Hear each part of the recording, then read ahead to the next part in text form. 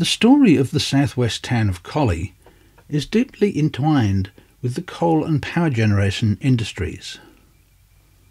Of course, coal today is a dirty word, but it has to be admitted that without coal, the state, indeed Australia itself, would not have managed to progress very far at all.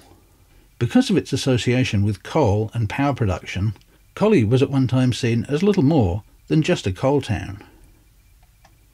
Bit by bit, Collie has transformed from a less than attractive coal mining area into one of the most attractive areas in WA.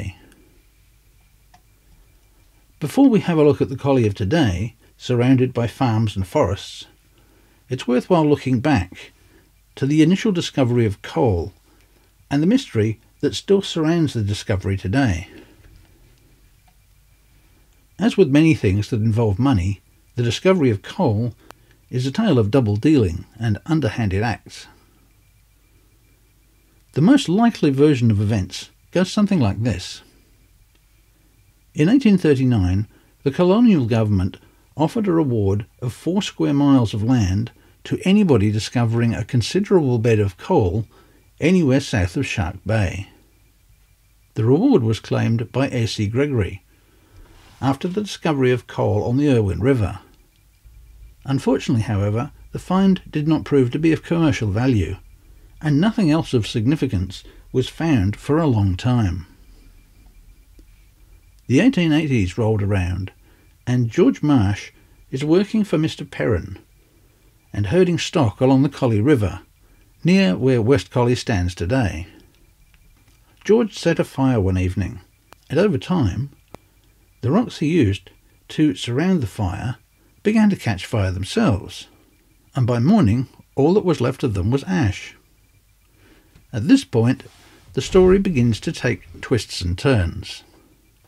Now, George was either totally ignorant of coal and its nature, or, according to others, he was from mining stock in South Wales and knew very well what he had found. In any case, he reported the find to his employer Perrin, and very soon afterward he found himself on his way to another job a long, long way from the coal discovery site. Perrin certainly knew what the discovery meant, and that it could be valuable if a seam of coal could be uncovered. Unfortunately, he found nothing for the next 7 years. Then he fell ill, and fearing he was about to die, he passed the secret on to his brother John. John was not as tight-lipped as his brother, and let the secret of the coal find out on a trip to Bunbury. The information reached the ears of one David Hay. Hay was a local businessman, and he quickly proposed to join forces with Perrin, who by now had recovered from his illness. An agreement was signed on the 23rd of September 1889. Hay had a partner named Dixon, and the pair quickly marked out large claims around the initial discovery site and failed to mention this to Perrin. It didn't take long for Perrin to find out about the double dealing, and the partnership then soured somewhat. Hay had been busily prospecting on his own claims, and quickly found a seam of coal. A ton of it was delivered to Bunbury and burned at an exhibition fire in the showgrounds in November. Hay, to the consternation of Perrin, was then named discoverer of the coal by the state premier, Broome. When the government belatedly offered a reward of £1,000 for the discovery of an adequate coalfield within 60 miles of a port, Hay and Perrin both submitted claims. An inquiry was established to find out the truth of the matter, and eventually came up with the conclusion that the reward would be split 50-50 between the two men. No mention was ever made of poor old George Marsh, who had died of a fever not long after starting his new employment. Government, as governments do, took a long time to agree with what the inquiry had recommended, and by the time they finally got around to paying the reward, it was David Hay's widow who received his share. Whatever the truth of the discovery, the future of the yet-to-be-established town of Collie was ensured.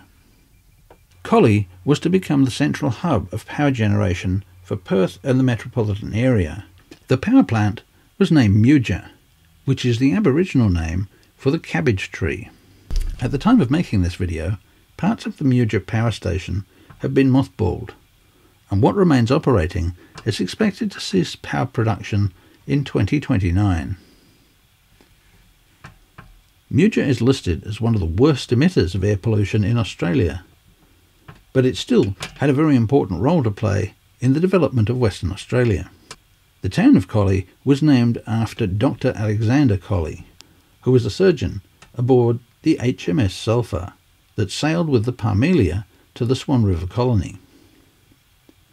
Collie joined Lieutenant Preston on a journey from Cockburn Sound to Jigraph Bay in November 1829. They discovered two rivers, later named by Governor Stirling, the Collie and the Preston.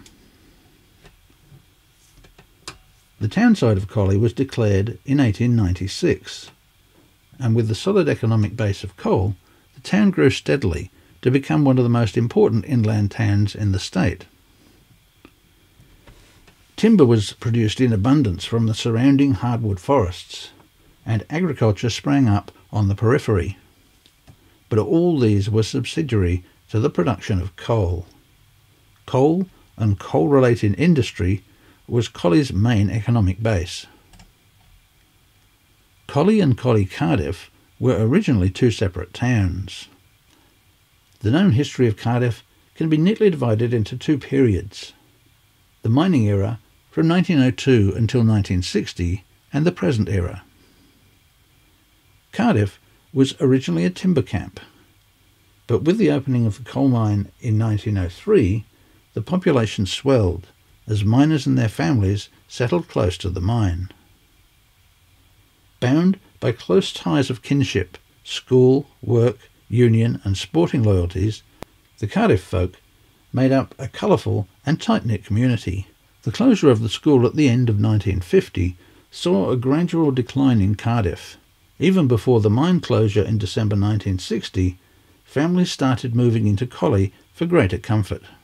There's far more to the Collie story than I can hope to include in this video, and I currently have at least 4 large books dealing with the subject. If you want to find out a bit more about the town and its history, I'm going to put a link below that'll take you to our Collie page on our main website. Well, that brings us to today and the transformation of Collie from an ugly coal mining area to one dominated by lakes and forests. Luckily, as many of the mines closed, the sites have been turned into recreation areas, and many are very attractive. A mine called Stockton operated as an underground operation in 1927, and changed to open cut mining in 1943 before closing in 1957. The Stockton mine has become Lake Stockton and is surrounded by forest. Here you can camp and go boating on the lake, which thanks to the minerals in the water is slightly acidic and has a vivid blue colour. Other mines have been developed as recreational areas, including Kepwari, that's now an extensive campground and water playground for the southwest. The open cut mine that used to exist here was closed in 1996, and the large pit quickly filled with water. While we're on the subject of water in the Collie area, it's impossible not to mention the huge expanse of Wellington Dam.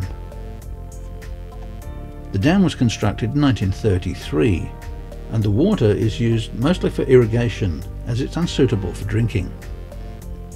It's an immensely popular place for camping, fishing, swimming, and generally enjoying nature. There are organised national park campsites at Honeymoon Pool and Potter's Gorge, and if you head to the southern end of the dam along some winding bush roads, you'll find some amazing freeform camping right by the edge of the water. Collie has exceptional facilities for visitors, and the best place to start your visit is the local visitor centre. Near the centre you'll find some old steam trains that once dominated the railways in the area.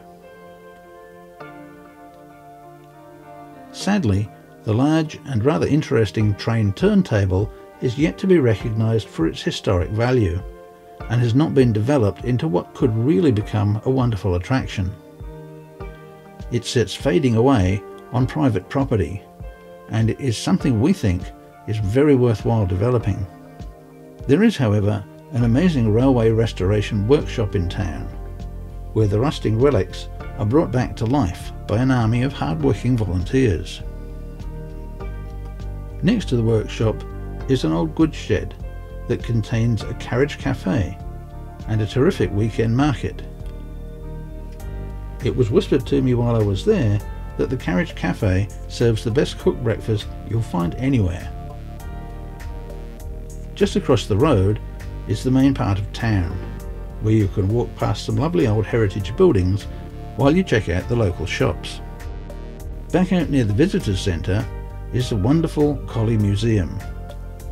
Here you can immerse yourself in the history of the area and learn about life at a time when modern conveniences that we all have today simply didn't exist. Collie is one of those areas that really has it all, but for some reason it remains a bit underrated by tourists.